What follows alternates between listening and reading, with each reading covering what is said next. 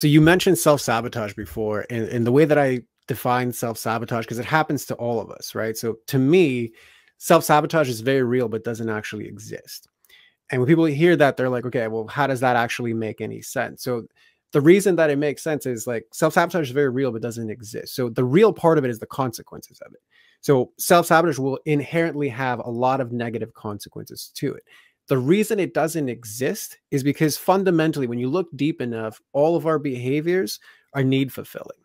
So while on the surface you are self-sabotaging, and that is what the behavior looks like in a very logical sense, emotionally, the emotional logic behind it makes a lot of sense when you can see it in its full regard. So if there is somebody who's out there who's like, man, why do I keep self-sabotaging? Why can't I get over this thing? Just know that subconsciously, there is a very good reason why you are doing what you are doing. So if you procrastinate, there's some level of safety in that procrastination. There's some level of significance in that procrastination. Like there is some benefit with regards to why you do that. You might not want to accept it, you might not see it, but fundamentally that is why, you procrastinate. And it's the same thing for all. Like, why do I overwork? Well, because sometimes it's easier to overwork and drain yourself of energy, because then you won't have any more energy to like feel all of the things, right? Right.